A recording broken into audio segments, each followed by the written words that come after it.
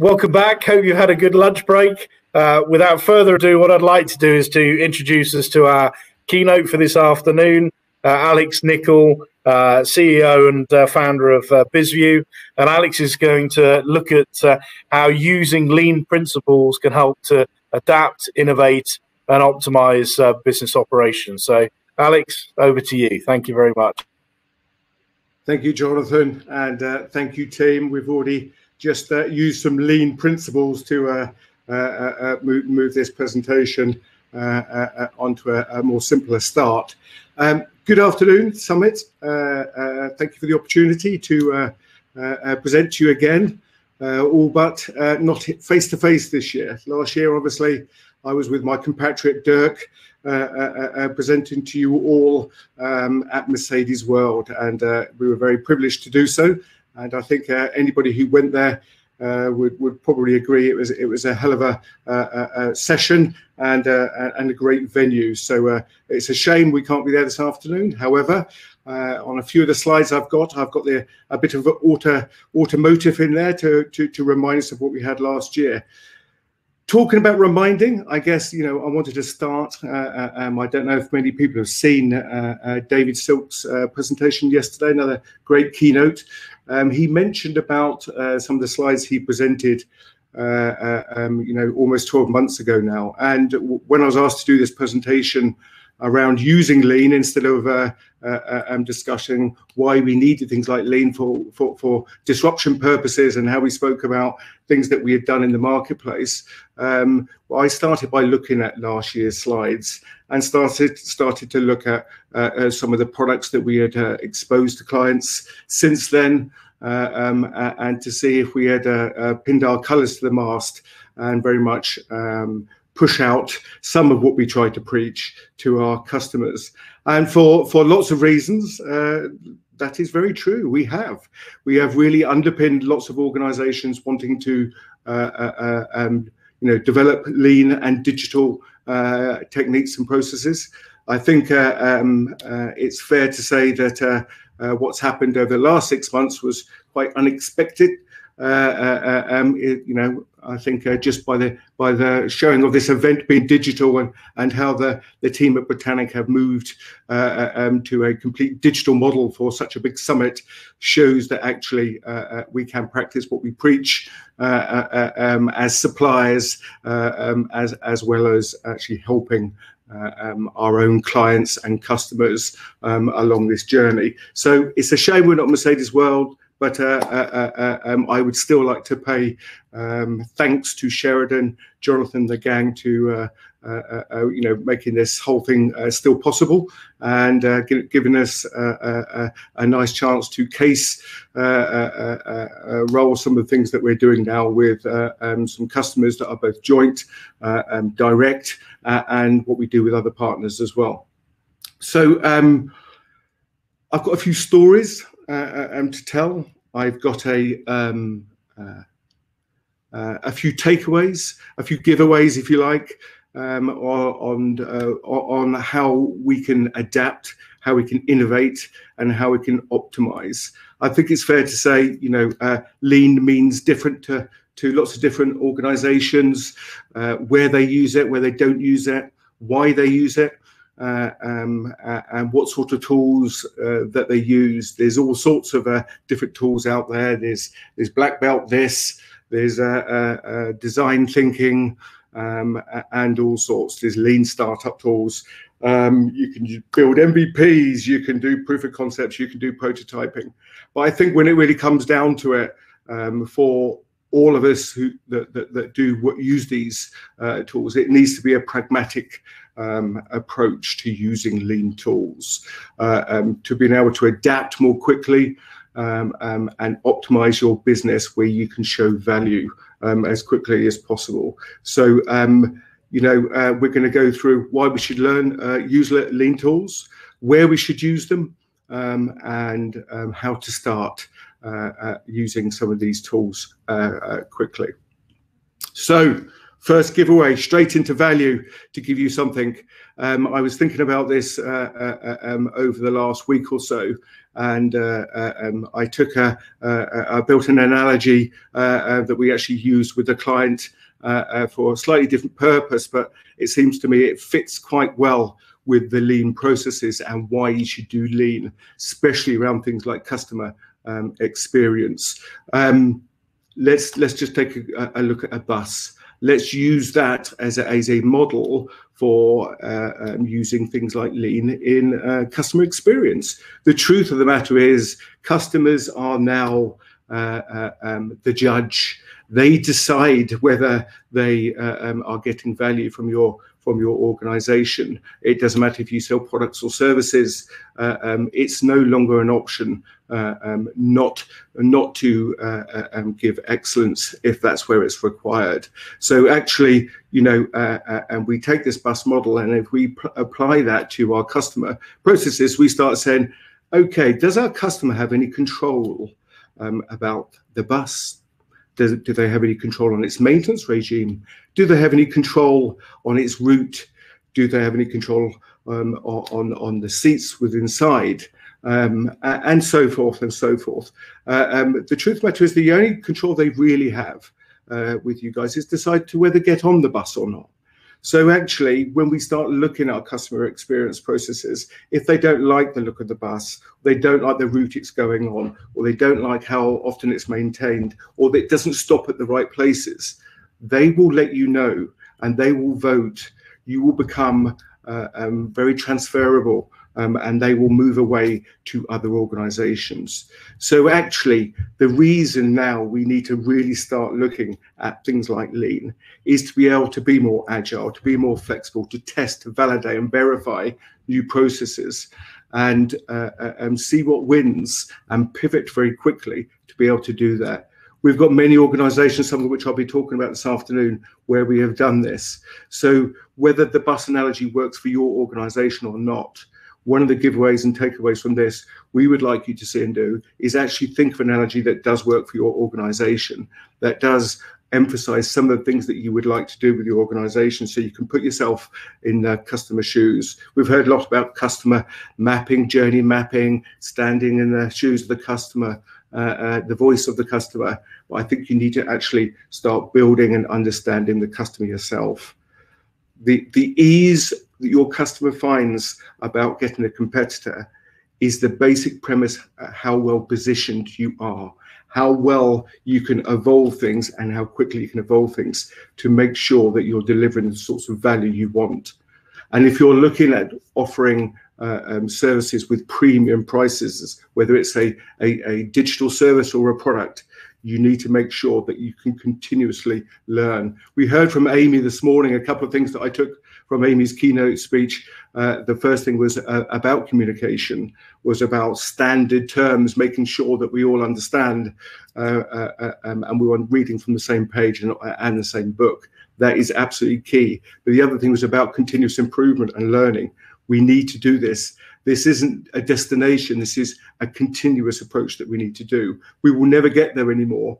And there's some good thought leadership now about how we use lean to outthink and outlearn our competitors. So again, I think that's something key that we can look at. So using an analogy and embedding it into your organization will help you. It will help you evolve. It will help you create a playbook and explain to different parts of the business why you need to do something. Why is a big question. Agile, again, what is the why? Let's start with the why. We'll move on to the what and end up with the how. The how can be frustrating. People like to go to the how because the how is where all the sexy technology is. But actually understanding the why, the big problems, the business challenges, and what we may want to do quickly is absolutely key. One of the things that we did, and you probably heard, anyone who's watched a number of these presentations so far, was Neil Whitaker on Sunspark. They had a big why. Their customers were moving away because of COVID, and they were no longer buying holidays, and they had other whys, and it dawned on them that actually they needed to do something different very, very quickly, whether it would be onboarding chatbots, whether it be using WhatsApp, whether it would be tying interactions and using automations to be able to pump out information to their agents very quickly. So the why is forever changing. It is different for everybody. How do you want to do business? What is your position? How does it affect your position? You know, telcos used to take 18 to 20 months to expose a new product, because that product wasn't just the customer experience. It's quite frustrating, as one of the guys at O2 and Telefonica told us. He said, because we released this new product that took us 18 months, and it was something like free text messages, 60 minutes, and XYZ. And he said, within 2 weeks, another telco had released a new product and service, and it took them so long. And they were some of the trailblazers in product releasing, onboarding of new products and services, and all the things that were connected and linked all the way from running lean processes. So you need to find out your why and understand. Obviously in the mobile operating space, their why was they needed to have the offer. The reason they found out so quickly was from their customers. Their customers were leaving them. So they used something which is the fundamental essence of intelligence. It's pattern matching.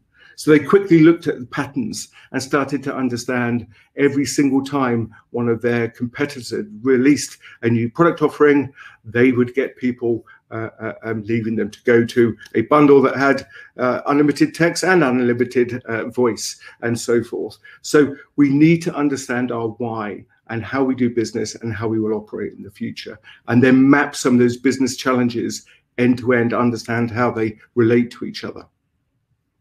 Another takeaway is, with that in mind, how do you productize? How do you systemize things quite quickly?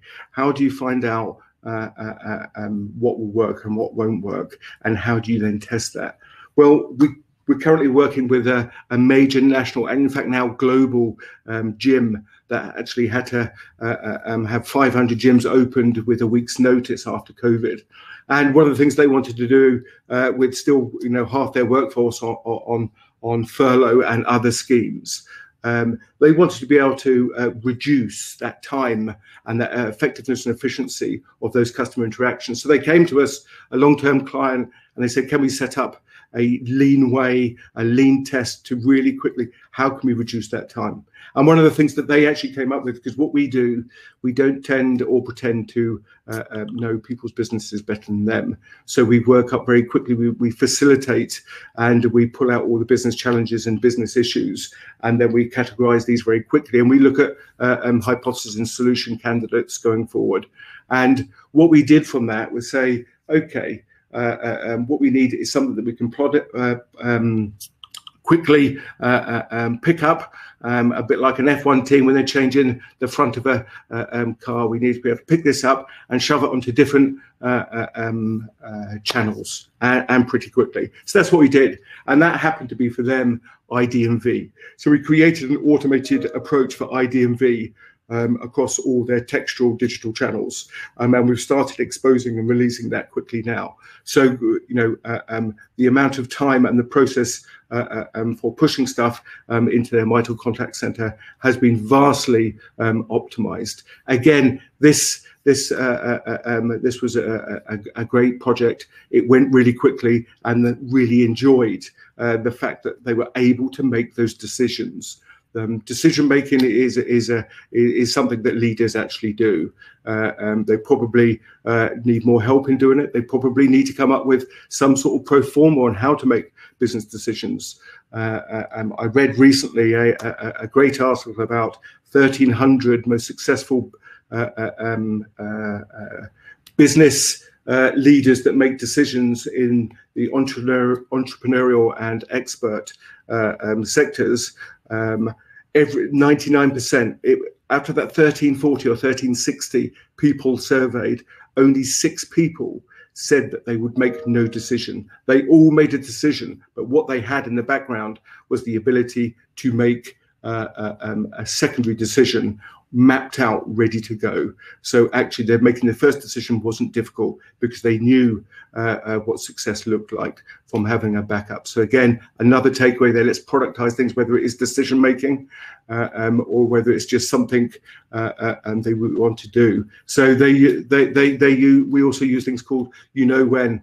And we took them through. So when you want to change something quickly, when your contact center is being flooded by customers coming through. How do I do something? So we went through all these and we started mapping them out. This took all but a day to deliver, and then we spent a bit more time running up the prototype to see what it could look like. And then obviously when it was successful and the hypothesis was proved and validated, or the next candidate was moved on to, then we start moving on to productizing. So adapting, innovating and optimizing when you have got some of these tools in the background is a lot easier. It makes it more comfortable for people to step off that. And we sort of asked some of these questions. When was the last time that you actually stepped on you stood on a stone, you stepped out into the unknown? It's very few times that actually organizations do it. And I think actually, I don't know what the percentages are, but if you were probably to look at what's happened in the last 6 months due to COVID, I'm pretty sure we have probably moved 6 years in digital transformation with most organizations wanting to do something. And I know from our side, we've had probably more clients wanting to do projects in the last 3 to 6 months than we probably had in the 4 to 5 years before that. So definitely, these things need to be adjusted. I don't think you need any one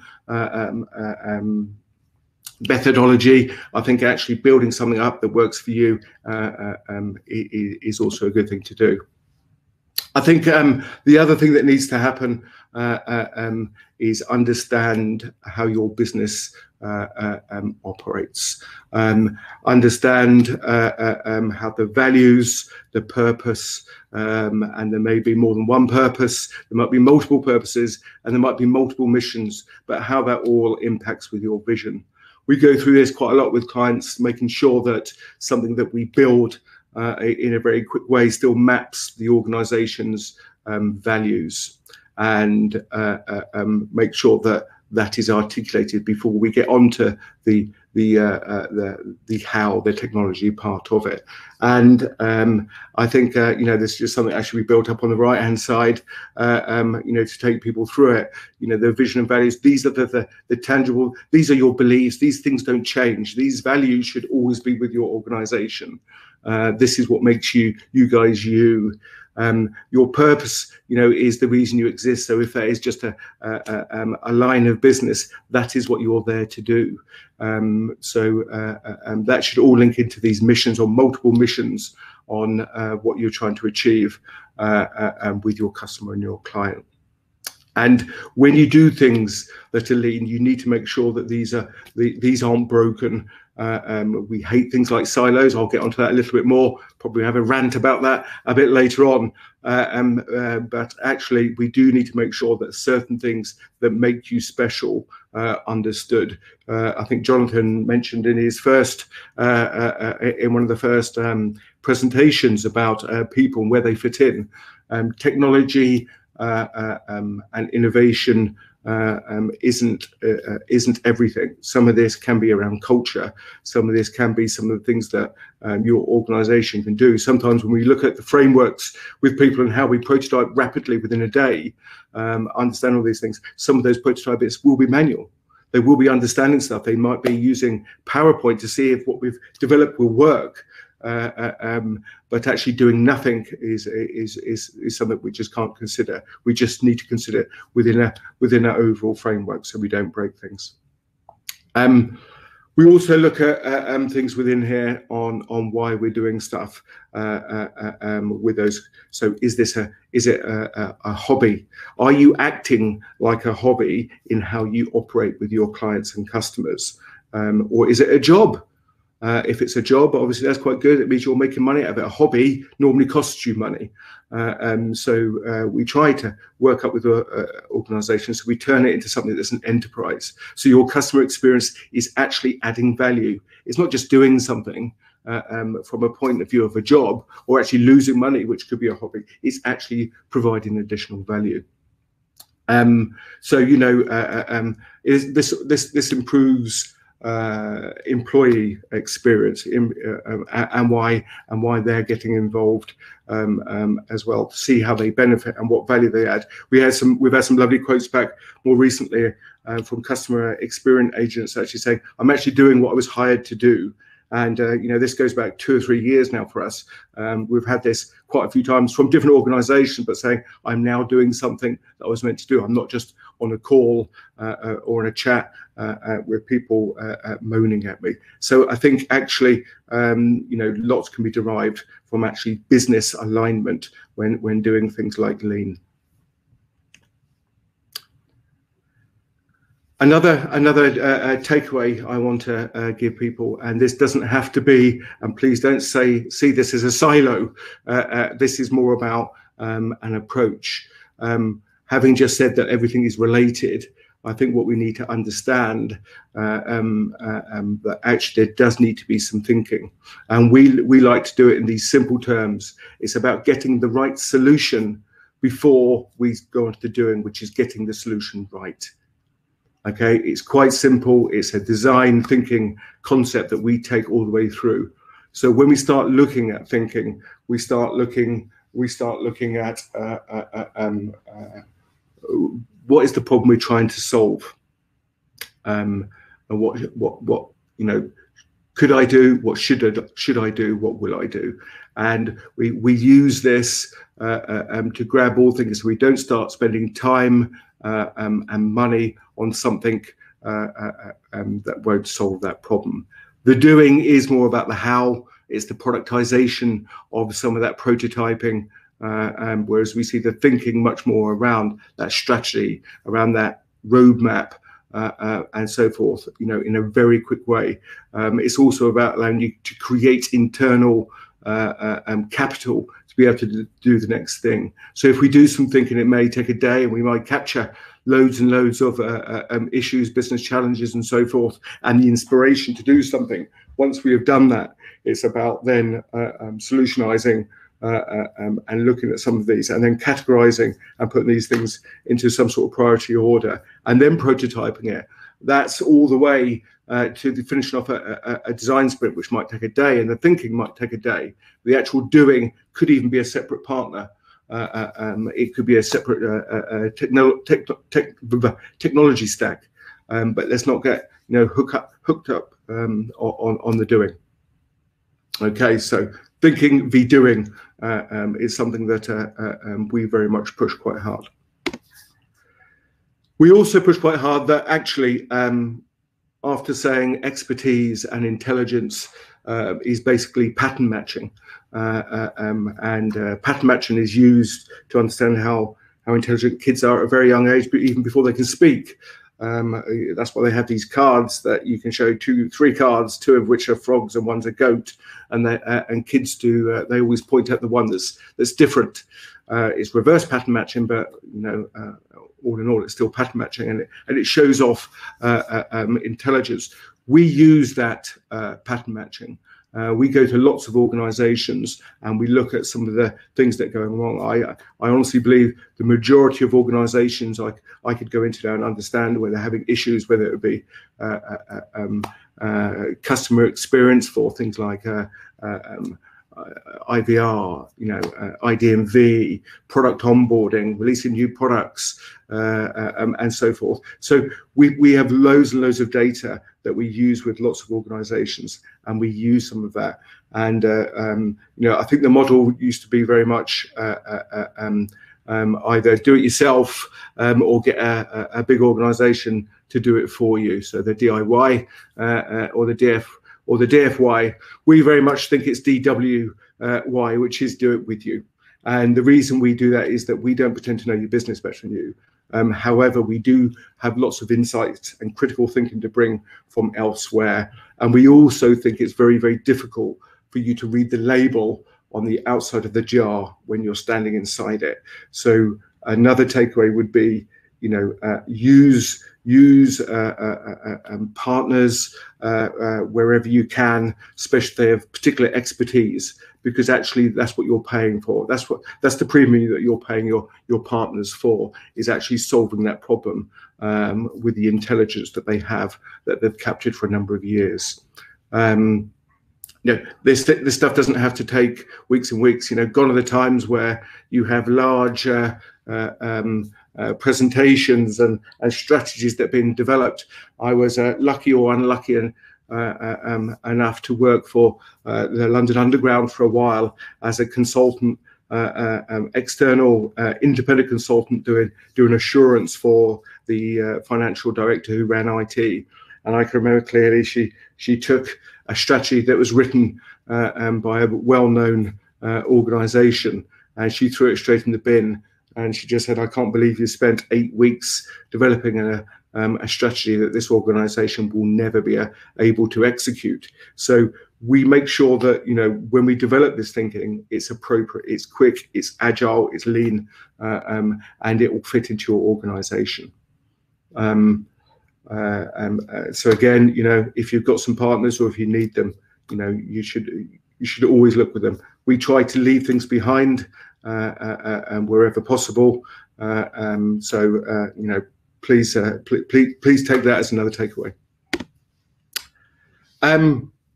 Something else that we typically look to do is to help organisations build a process and framework for delivering stuff themselves. Okay, so we quickly understand and we take a business challenge and we understand that process and everything that happens prior to that process, within or during the process and post that process, to make sure that we have everything that we need. And again, what we do is we collate all the information very quickly. We then have to connect the information and understand where it fits in and how it relates to other systems or other processes or other customers or any of the dependencies that you may have, to make sure that we've understood all the gaps, all the assumptions, all the interdependencies, and so forth. Then we start looking at the transformation on how we synthesize off the back of that to make something more intelligible and bigger than all the issues and challenges that we had before, to really move things forward. And we do this again in a quick, agile way by using workshops, getting people and representatives, subject matter experts into a workshop, and that probably takes two or 3 hours to collate all the information and start looking at those candidates. We then look at a strategy where we start connecting to your architecture, your platform, and the other information flows and so forth. And then we start looking at the prototyping. So these things can take a number of days, not weeks. And then we start looking at the design sprints and the product sprints for how you can take this out and roll it out, making sure that we've taken the prior, during, and post process subroutines into account. So what is an output? What is a framework? What is the mindset and tools that we're trying to use? We take them through this process, and you'll see, quite quickly, as I mentioned earlier about a big gymnasium organisation. They wanted to automate this IDMV thing. So what we had to very quickly do was come up with a scope that we could all agree, come up with a success criteria that everybody was bought into, and we had to make sure that we got a decider on the team. So this team was, these things can be really, really agile. We're talking about 3, 4, 5 people, but the mentality and the approach was making sure that we've got the people that are the right people to do this. And the truth of the matter with all these different transforming things is some of the people that you need to deliver this are some of the people that are the busiest in your organization, but needs must, where the challenges and business problems are as big as they have been over the last few months. So we got what we wanted. We agreed a scope. We agreed statement of works and success criteria. So we could build out the design sprint, and we proved it within a couple of days. Everybody was happy, and then we started looking at that productization. So how we could take it. This particular proof of concept was just taking a few hundred per day, and now we've got thousands and thousands every morning. Of these interactions being automated and sent through to the Mitel contact center.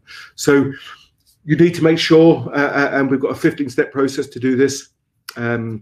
We assign owners. Yes, these things do cost money, but actually you're spending on money on things that have got a proven ROI. So typically it's a lot easier to create a mandate moving forward. Back to the motor racing. As you can tell, I like motor racing and cars, hence we're always down at Mercedes World. But this is actually from Le Mans. I thought, since we can't go and look at nice cars, I will bring some nice cars to you guys. So that's what I did here. I've used a few pics, but you need to understand before you start some of this approach things that can slow you down. Okay, things that you need to take account of all the time. And one of them I mentioned earlier is silos. You can look at this picture and you could say, this guy's working on his own. What's he going to do? Is he going to hand this car over, to the driver next? How's it going to work? Is he working in a silo? In this instance, he wasn't. These guys at in racing have got it down to a T. They're just focused, and I think focus is something that we really must be better at. Organisations, it seems to me, still have silos. We still throw stuff over to the customer services team, who thrust, and if pressured enough, they will start throwing some of that back to customers. Whereas actually, if we're wanting to build a light framework where we can all achieve something quickly, we need to pull down the walls. The silos are evil. We need to get rid of them. Silos. Just think of it as COVID in slow motion. That's what silos are. You have them all the time. We all hate COVID. We want it to go. But actually, we should start thinking of as silos as COVID, because actually it's breaking and it's stopping you innovate. It's stopping you making decisions. All it does is allow people to operate on their own. They think they're empowered when actually they're the reverse. So what I like to look at is what will actually make it succeed. Start looking at what's winning, the mentality. We like to work with your organisation because nobody knows your business better than you. What we try to do is facilitate those things coming out in a smooth, categorised, prioritised way. Some of the things that we would like to see people do more of is engage your team. Select an inspiration for doing something, understand that inspiration end to end. You can then hypothesize and ideate, select a candidate solution, test, verify, and by doing successful, what it allows you to do is create an ongoing mandate within your organization. And then things like budgets become easier, decision making comes easier. I think with things like decision, another quick takeaway for decision making, the facts are that if you make no decision within a certain period of time, you're in a worse state than if you made the wrong decision. So actually having that mandate and protocol, as we talked earlier, is only going to help you. So we need to start making decisions about doing something and changing our organisation. So to finish up, another car. Not everything is what it seems, and actually this car looks like an old car. But let's not get stuck up on old technology, old cars. It's actually a brand new car, which probably goes against what I'm about to say. But just to show you, don't be fooled on the outside. There are no excuses. You don't need to worry about the tools that you currently have. there are many hows that can get around aging technology, or what we call big systems of record that are monolithic. There are ways around that. We build front ends to the back end, back ends to the front end. We build digital wrappers. We build digital records to move away from CRMs, and all sorts of different integrations. So let's not worry about the how. What we need to worry about are moving forward. What we need to do, we need to inspire the interested and help the unaware to make sure that we can move things forward. If we can give people enough faith and confidence that this is working, and we can then build an open-minded team that will do wondrous things and engage with many partners and internal partners to deliver innovation in a quick and agile way, and I'm sure at low cost, making you less interchangeable with your customers, and making you more have a greater ability to actually add new products and services that may be your own or others, and actually innovate your business models as well as your organizations. So I think the biggest takeaway from this for me is give it a go. And whether you've got people that can help you or not, you can find them. If you've got people internally that want to be trained up, you can get them trained up. If you've got technology or not that are allowed to do this, you can get technology to do this. So we're big advocates of doing something, experimenting, and validating. So that's all I had to say, based on lots of customers where we can prove this model works in a flexible, in a cost-efficient, and process-effective way. Jonathan, over to you. Thank you, Alex. Great insights. If you can turn the stop sharing the slides, that would be great. So I think for me, it's we live in a very, very fast paced changing world, and as we know and we've heard about many times before, unfortunately the pandemic, COVID, has thrust greater change upon us, and the speed of transformation has been incredibly rapid. Couple of points there, I think very, very interesting, Alex, and important to pick up on the equal measures, the thinking and the doing. Absolutely critical to understand the why and what you're trying to achieve, the problems you're trying to solve, and then it is about the doing. Don't be afraid to get started. We've worked very successfully together since the last summit, right? It's a lot of projects that we've delivered together, a lot of change programs that we've helped customers with.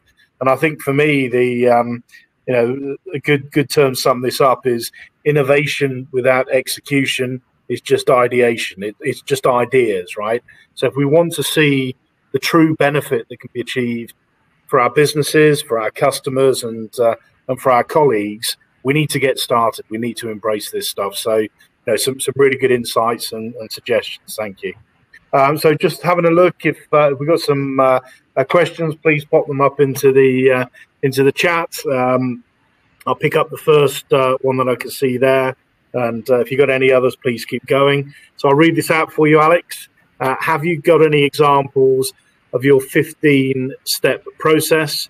Keen to understand how you go about building your framework into a large organization, and how many processes and outmoded project annual planning such as waterfall. Yeah, so we've got many examples where we've used this framework, and some of this framework has actually been left in many organisations, some of which have been governmental bodies. I think Amy told us quite a lot about those earlier.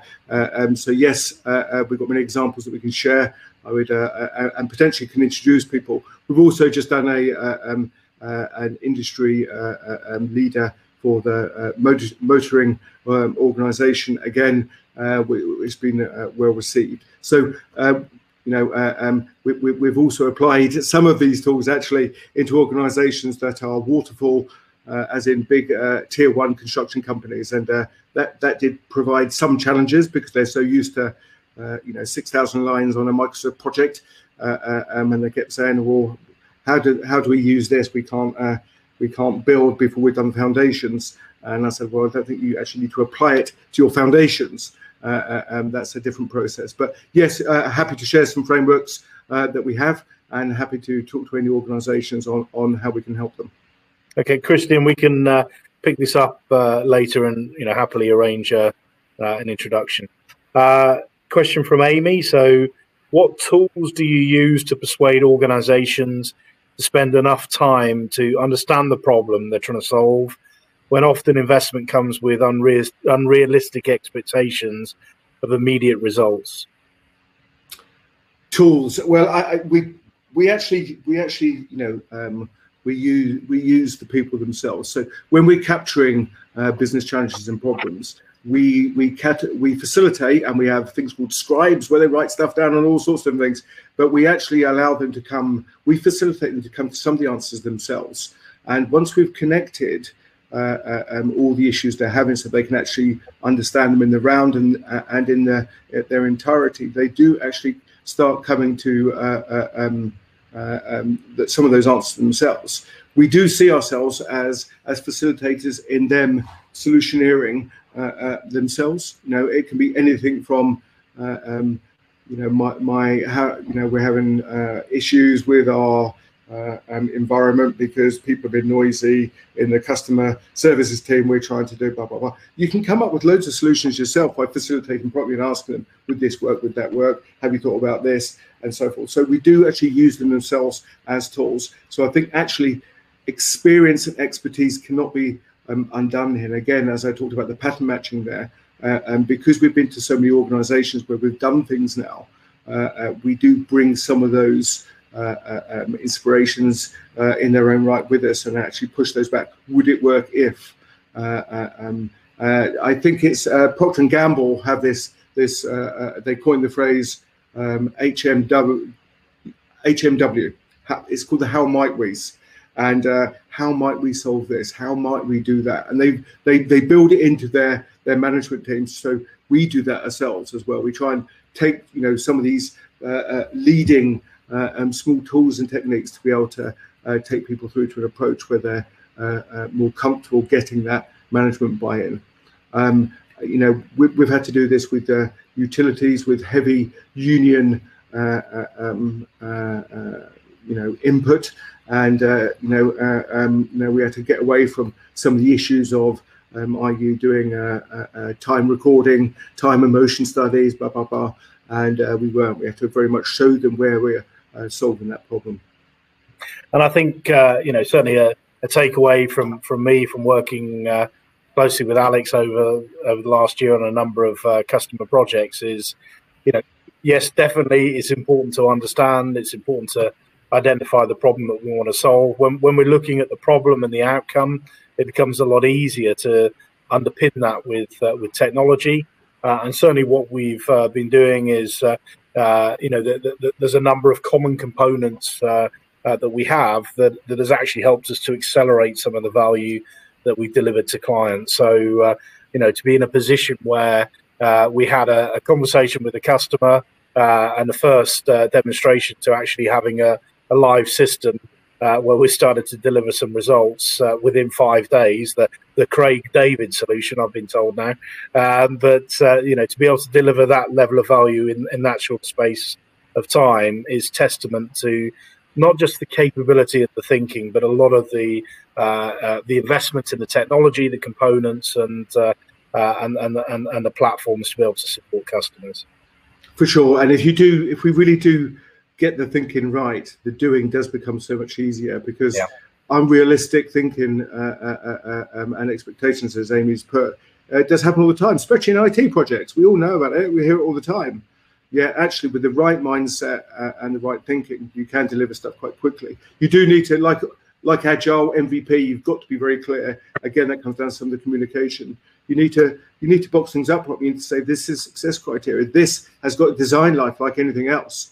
if it's a prototype or it's an MVP, we've designed it for a life that suggests it will do 20,000 transactions per minute, blah, blah, blah. So when you're doing 80,000, expect to spend some more investment on it. And I think, this isn't, if you treated this as a pet,